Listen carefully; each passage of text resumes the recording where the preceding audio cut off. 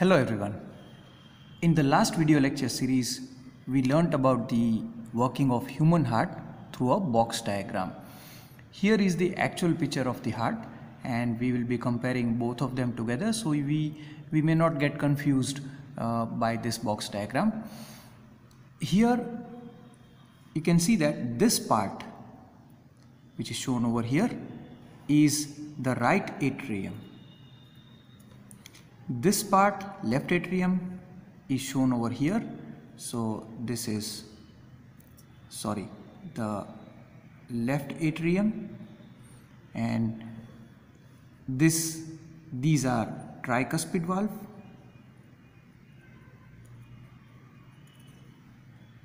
these are bicuspid valve,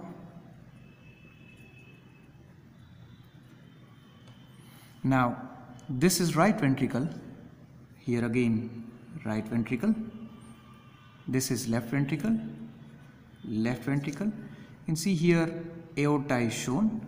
Aorta actually comes out of the left ventricle, and so here is the left ventricle and the aorta is this.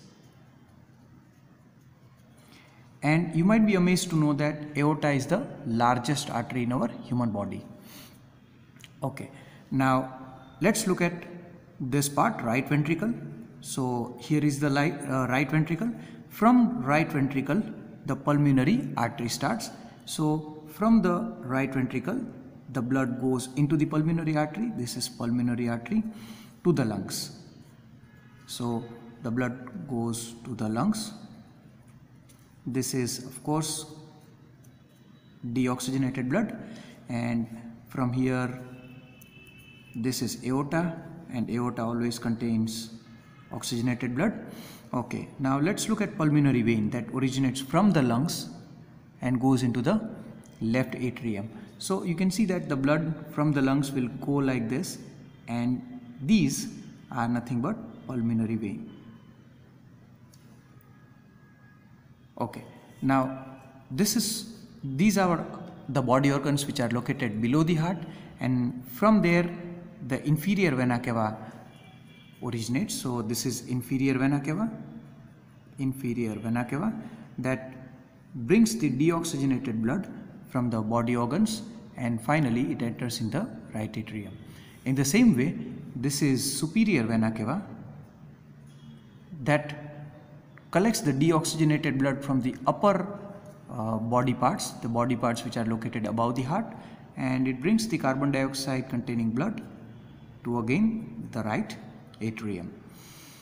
Okay, now here also in the aorta and pulmonary artery and all those veins, there are valves over here also. So the valve which is present over here is aortic valve, and here also there is a pulmonary valve. So let's conclude our discussion over here. So what happens is, from inferior vena cava and superior vena cava, the deoxygenated blood is brought in the right atrium. Then from here the blood is pushed in, and this is the deoxygenated blood. So the deoxygenated blood reaches over here. Now from here it is going to enter into the pulmonary artery. From pulmonary artery the deoxygenated blood goes to the lungs. From lungs the purification of the blood takes place, carbon dioxide is removed, oxygen is added. So from the lungs the blood goes through the pulmonary vein, and that blood is oxygenated blood that goes in the left atrium. From left atrium it goes to the, so here the oxygenated blood reaches, and that oxygenated blood goes to the left ventricle. This is oxygenated blood.